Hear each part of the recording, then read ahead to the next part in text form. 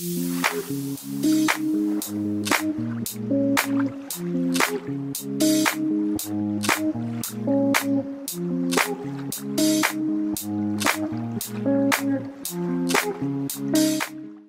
guys, welcome to my channel. In today's video, I'm going to be giving you the current situation update from here in Goa. Guys, if you're new to the channel, I'm a local from Goa and I do videos here in Goa almost every single day, showing you some of the most beautiful places to check out. In today's video, we are going to be talking about the COVID tests. If you are fully vaccinated, do kids require COVID tests? About the casinos, Dudhsagar waterfall, shacks, nightclubs, about all the important things like, for example, the prices of renting a bike or car during the month of November. So guys, let's get on to the video, and first let me tell you about the COVID tests.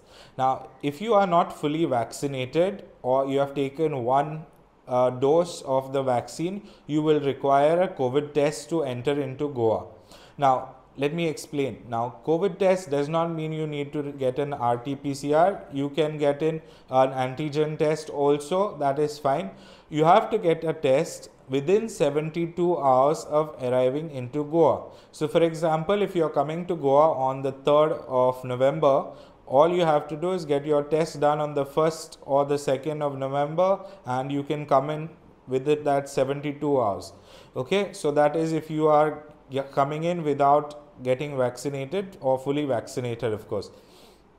Now, if you are fully vaccinated means you have taken both the doses of the COVID vaccine. So all you have to do is you have to bring in the certificate with fully vaccinated only after 15 days of the second vaccination.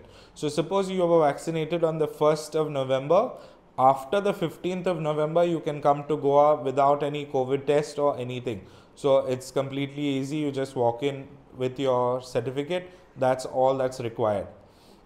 Now, many of my subscribers and viewers have come into Goa over the last couple of months, and every one of them has told me that their children were never asked to give a COVID test because children cannot get vaccinated, of course. So children do not require a COVID test. Any children below the age of 18 were not required to give a COVID test according to the people that came in.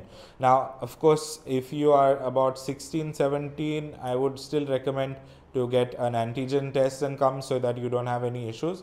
Of course, you can get a COVID test done at the border itself. Border in the sense, if you're coming by road, if you're coming by flight, if you're coming by train, if you're coming by anyhow, if you have not been fully vaccinated, you will require COVID test.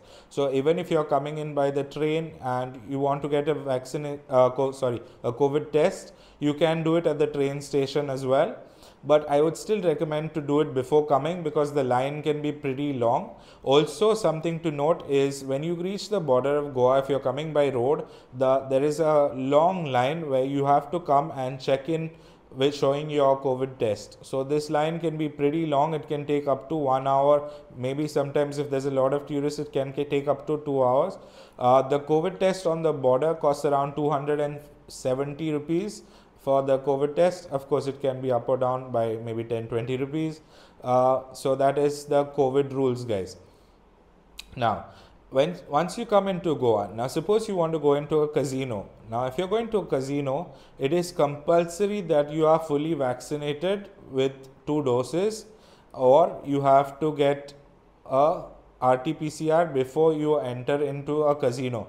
Now guys, if you're coming from Kerala also, I forgot to mention this, but if you're coming from the state of Kerala, if you're coming for more than 3 days, then you will require to give of course, if you're coming from the state of Kerala, even if you are fully vaccinated, RT-PCR is completely compulsory. Also, if you're coming for more than 3 days, you will have to do 5 days mandatory quarantine according to the rules. If you want more details, you can comment down below or you can message me on Instagram. Okay, now about the casinos, as I mentioned, you have to show a COVID test or you have to give an RT-PCR to enter into a casino. Without this, you will not be allowed into any casinos. Now, the nightclubs are all open. Now nightclubs, the most famous area of course is Tito's Lane. Now Tito's Lane has many different clubs like the Pink Elephant, Cape Town Cafe. There is a new club which is come in, which is called the Maya Club. There are many other clubs on the lane, which is Mambo's Club. Also there are other clubs. If you want to listen to English music and you want to enjoy English, then you can go to clubs like Soro. There's another club which is very famous, which is called the Stock Exchange. Now the Stock Exchange is very interesting because the prices keep on changing. So sometimes you can get a shot for even 29 rupees, or suddenly it might go to 100 rupees. So accordingly, which is an interesting thing to check out. So that is the Stock Exchange, the club. The next one is the Sink Night Club, which is also a very nice place to go. There is also Casa Tito's. There are many other clubs that are available, like LPK is open. All these major clubs are open. Guys, as of now, the night markets are not open. The Saturday night market is not open. The Friday night market should be open by the mid of November to the end of November. The other things that are important to know is that the beach shacks are all open. Now beach shacks, if you're going to any of the beach shacks, remember, if you're getting 2 beds, it should be 100 rupees per hour. For major beaches like Baga, Kalangut, this is the rates that are going on. Guys, something which is very important to know is that if you are eating at the shack, some of these shacks will give you, the beach beds for free. So always make sure to go and ask the shack directly if the beach beds are free if you're eating at the shack. That is also something important to know.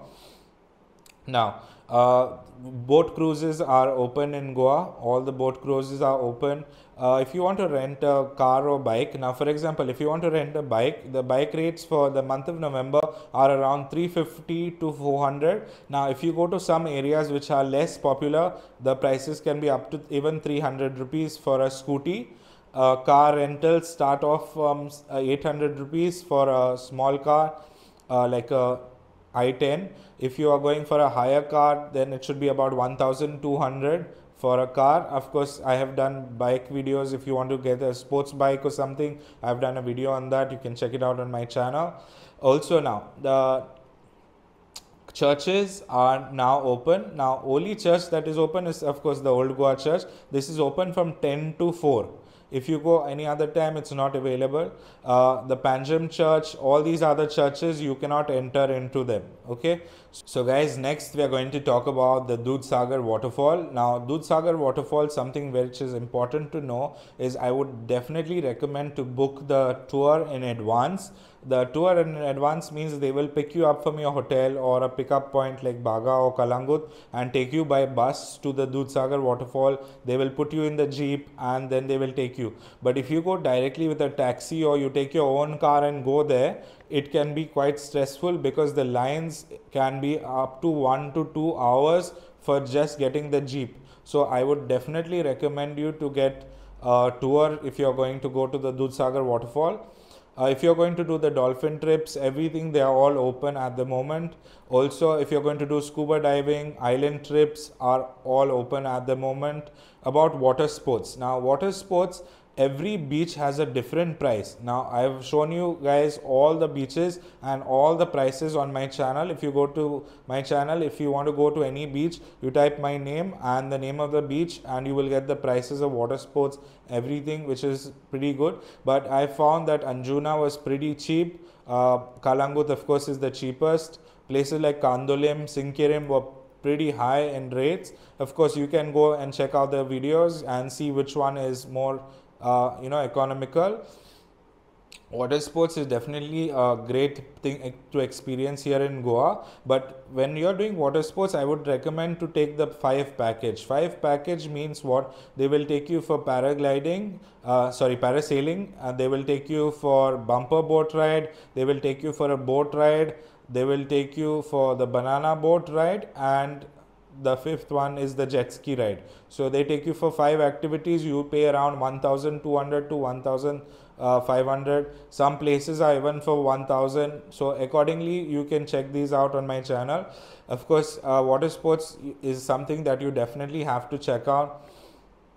Also, shacks, the prices are a little more expensive, and guys, on the shacks you're not really going to get authentic Goan food. If you are, you want to experience authentic Goan food, I would recommend you to go into the interiors of Goa, go to Panjim city, go to local areas and try out the Goan food there, because that is where the locals eat, because locals don't go to these shacks and don't eat there. So these are like, an interpretation of Goan food, but it's not the real deal.